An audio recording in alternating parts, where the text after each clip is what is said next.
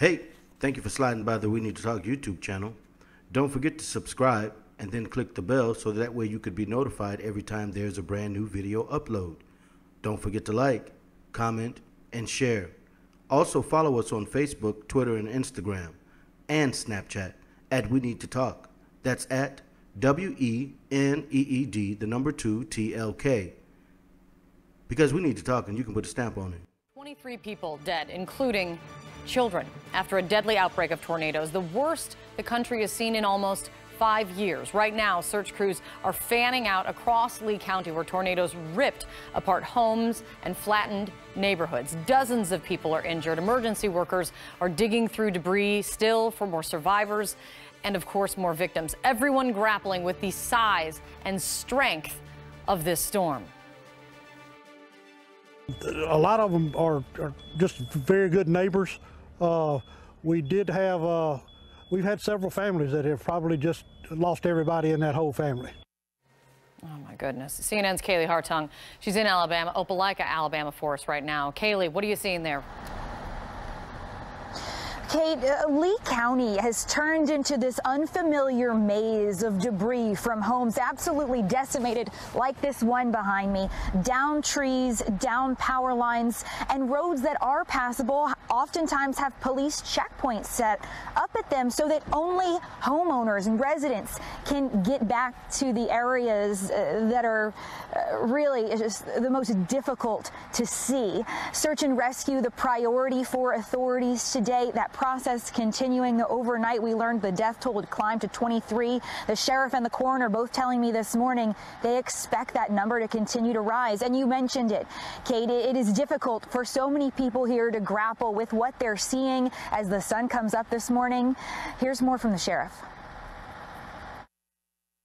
I have not seen this type of level of destruction ever in my experience here in Lee County.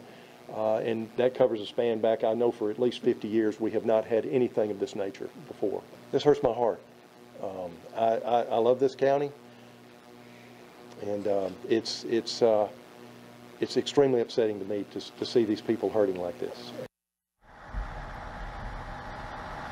We don't know what this home behind me looked like before it got in the tornado's path yesterday, but we just learned, Kate, there was an older man and his wife at home yesterday when that first deadly tornado ripped through here. Their son, living in a trailer behind the home, came running out after this home was hit. He ran to the street. We just met the man who passed him, pulled his truck into the driveway, and immediately began the process with his own wife and child helping of pulling this older couple out of the wreckage. That man just came by to see if we'd met the homeowners today to see how they were doing, but we haven't. What we do know, though, is that they are safe, though their home is not. Yeah, well, silver linings, though, is that they are safe.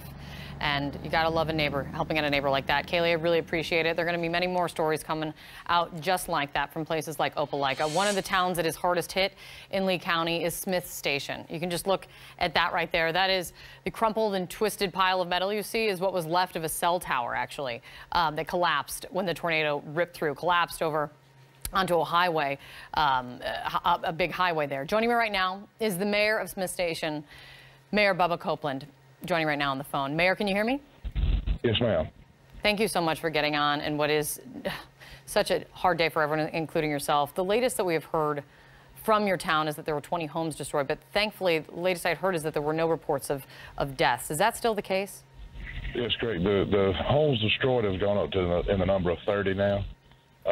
It was a wedge tornado that came through yesterday at about 3 o'clock and totally leveled a spot, probably 200 yards wide, about a mile long, just completely destroyed everything in its path, from parts of a school to houses to cell phone tower to businesses, residents. It's a tragic situation.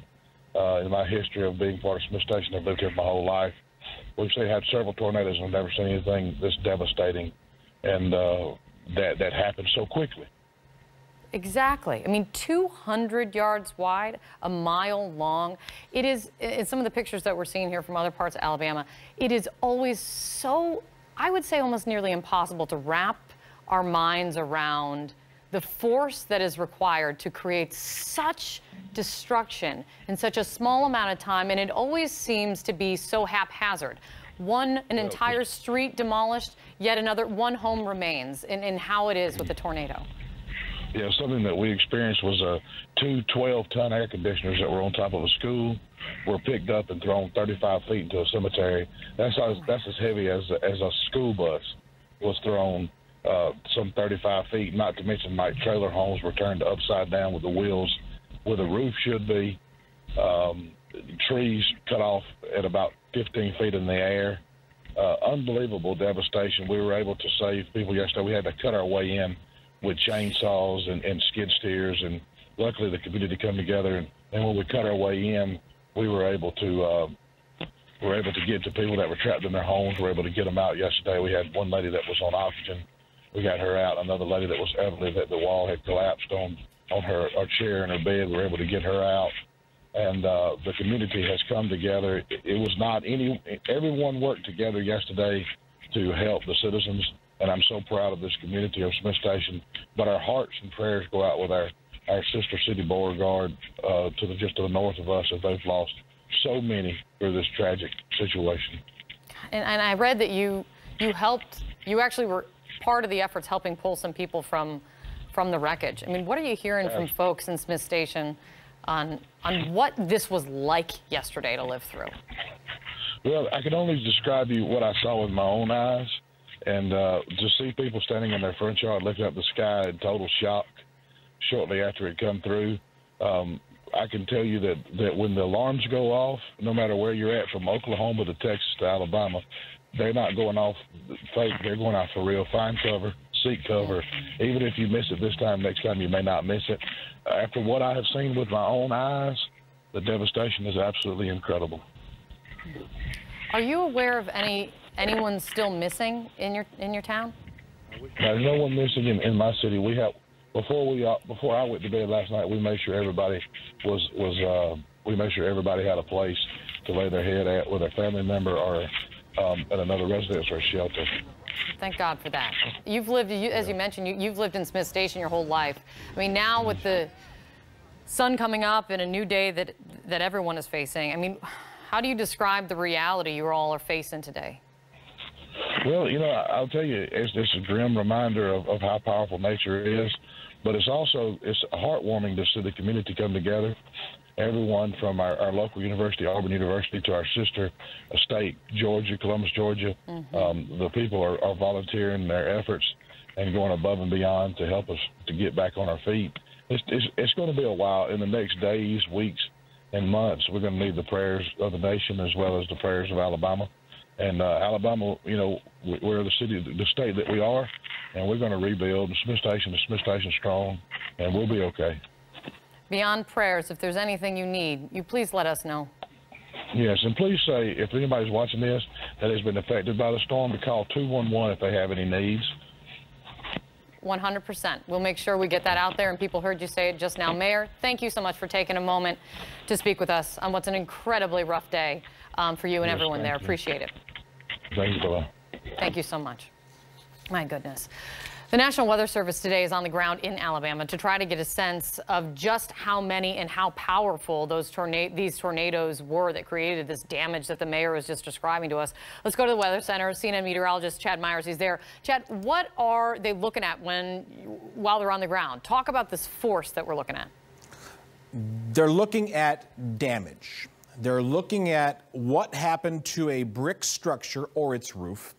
What happened to a wood structure or its roof. They're not looking at mobile home parks. They're not looking at really manufactured homes because they can blow over an 80 or 95 mile per hour wind. We're way beyond that. There's nothing we're going to learn from a mobile home. We're only going to be able to learn how strong this was by a strong brick structure that has never been knocked down before. So last night, before the Weather Service actually had to call it quits because of darkness, they found 65 mile per hour storm all the way from almost Tuskegee right on into Smith Station. All those dots you see right there. About a half a mile wide and somewhere around 150 mile per hour winds knocking things down.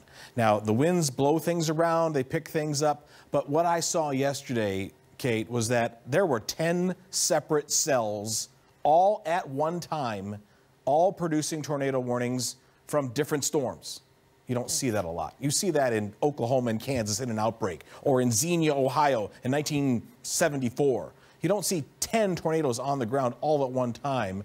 But Dixie Alley now kind of getting that reputation because the humidity from the Gulf Coast and the cold air that is making snow in Boston, they got together.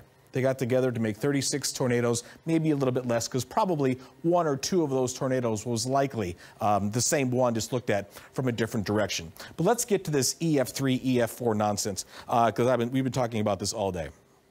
EF3 tornado, severe damage. Homes are gone. People's lives are lost. Anything that's not tied down is moved somewhere around 150 miles per hour. That's what the Weather Service saw yesterday before it got dark. Now they have more time today to look to see whether it was an EF4 tornado.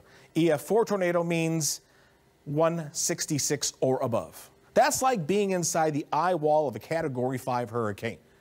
A lot like some people did experience that in Florida this year, near that almost 155 mile per hour marker, 156. So it's not long. You're not in it for hours or minutes or even 10 minutes like you would be in a hurricane.